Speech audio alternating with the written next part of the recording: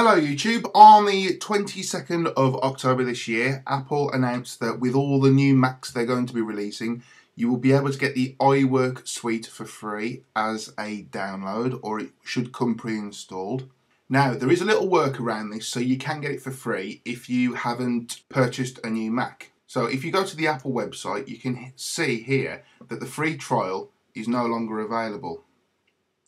So if you go to Softpedia, there is a link here so you can get the original trial of iWork 09. I'll put a link in the description below, and once that's downloaded we can open it up. There we go.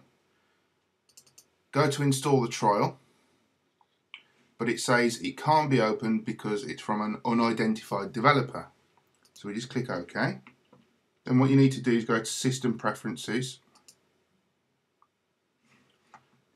Security and Privacy, and then if your page is locked, unlock it. It'll prompt you to enter a password.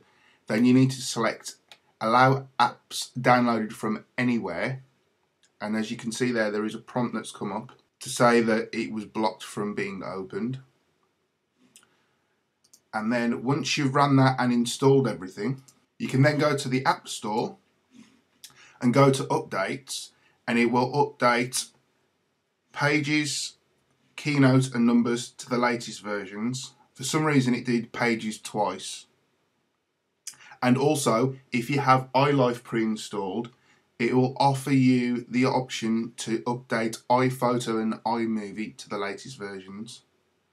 And then once that is all done, they will show up in your purchases, so then you can download them again in the future if need be.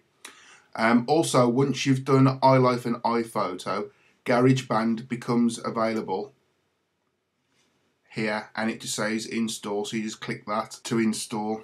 Okay, so as usual, thank you very much for watching. Please like, comment, subscribe and share this video with everyone you know.